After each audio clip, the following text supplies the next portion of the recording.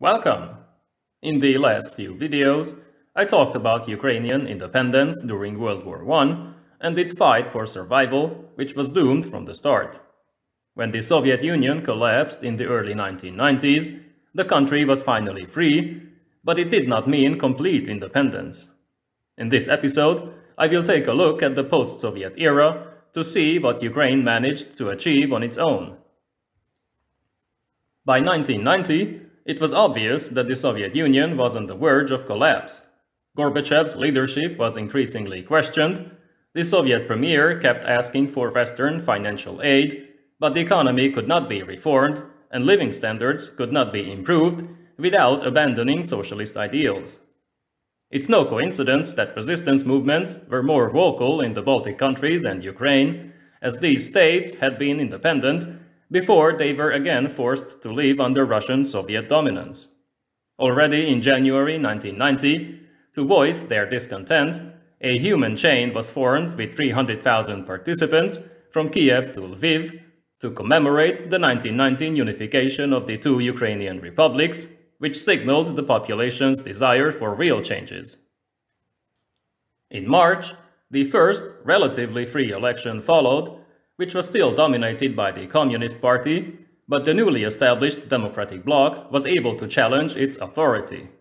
In the coming months, the Communists continued to lose popularity, dozens of their deputies declared themselves as independent, and while the majority stayed, the situation further deteriorated. In July, the Declaration of State Sovereignty was adopted, following the Moldavian, Russian, and Uzbek example. Ukraine would have its own laws, its own army, and national bank, which would issue its own currency. A neutral state was envisioned, without nuclear weapons, although Soviet citizenship could also be kept. Leonid Kravchuk was elected as the chairman of parliament, but Vitaly Masol remained chairman of the Council of Ministers, so communist influence was retained for now. The government planned to sign a new union treaty, which would have transformed the Soviet Union into a confederation, but this provoked a student protest in October. It gradually transformed into a mass movement, with tens of thousands expressing their solidarity, demanding the nationalization of the property of the Communist Party, the resignation of Chairman Masol, along with free elections. Masol was forced to resign. He was succeeded by the ethnic Russian Witold Fokin as prime minister, but the other demands were not met. Before the end of the month, the 1978 constitution was amended, excluding Article 6, which meant that the Ukrainian Central Committee was no longer the supreme governing body. The Soviet Union still existed, but it was now fragmented, as some republics, like the Baltic states, Moldova, Georgia, and Armenia, wanted full independence, while others, like Ukraine, supported the idea of confederation, with some conditions. In Moscow, President Gorbachev tried to gain popular support for his proposal. In March, a referendum was held in the 9 republics which participated in the drafting of the new Union Treaty. The majority agreed with the idea, but opposition was strong in large cities like Moscow and Leningrad. In April, the agreement was signed between the Soviet government and the 9 republics, but by now, the population of Ukraine also wanted the declaration of sovereignty. The situation remained fluid until August 1991, when communist hardliners in Moscow attempted a coup d'etat. They failed, President Gorbachev soon returned to the capital, but by then, Russian President Boris Yeltsin had much more power, so he was soon ousted. In Ukraine, the parliament declared independence, the Communist Party of Ukraine was banned, but its members continued to rule the country as they had all the important political and business connections. Hundreds of thousands expressed their readiness to serve in the new National Guard. A referendum was then held in December, confirming independence, but in some regions, like Crimea, support was much lower. From chairman of parliament, Leonid Kravchuk became president of Ukraine. Most communist deputies became independent, while others joined new left-wing parties. Before the end of the year, together with Russian President Boris Yeltsin and Belarusian Chairman Stanislav Shushkevich, Kravchuk signed the Belovezh Accords, formally dissolving the Soviet Union and creating the new Commonwealth of Independent States. Not all former Soviet republics joined this new loose coalition. The Baltic countries refused outright, and while Ukraine was not a member, it kept participating in the CIS until 2018, when it officially quit due to the prolonged tension with Russia.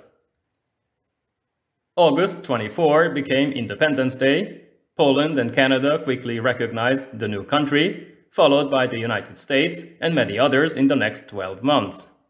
Nominal independence was now achieved, but the leaders of Ukraine maintained close ties with Russia, mainly because its economy depended on Russian energy supplies and the huge Russian market. In May 1992, an agreement was signed with American President George H.W. Bush for the full removal of tactical nuclear weapons from Ukraine in return for a $110 million credit line to buy US commodities.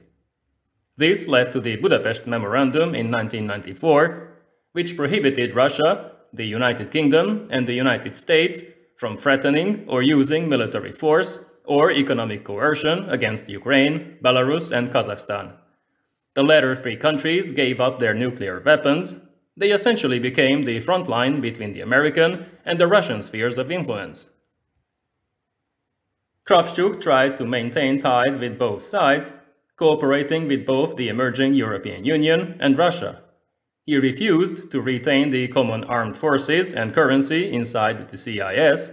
Instead, he favored closer cooperation with NATO and supported the expansion of the Western Alliance, including an immediate Ukrainian membership in 1994. This did not happen for several reasons. Russia would not allow NATO troops so close to its heartland, but the question of Crimea, with its Russian majority, and the naval base of the Russian Black Sea Fleet also remained an important issue. The economy was in shambles. Corruption linked to privatization of entire industries skyrocketed. In 1993, Prime Minister Leonid Kuchma resigned.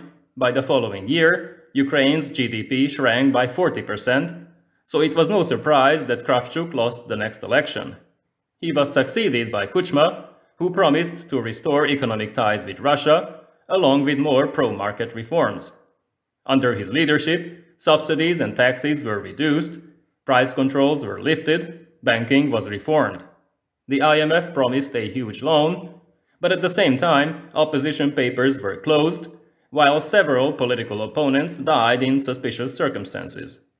In June 1996, a new constitution was adopted, but the country remained fragile and divided, with a significant Russian minority in its eastern oblasts.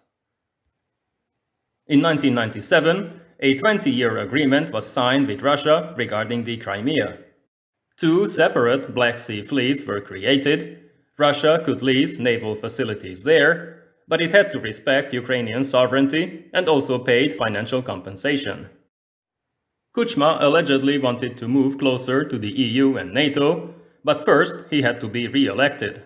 This he achieved in 1999, but he was accused of electoral fraud, restricting press freedom, and also of ordering the murder of journalist Georgy Gongadze. The cassette scandal erupted in November 2000, when recordings of the president's secret conversations were played, allegedly proving at least some of the charges. The economy was finally growing, but the opposition started a non-violent resistance movement, and Kuchma's approval ratings soon fell to 9%.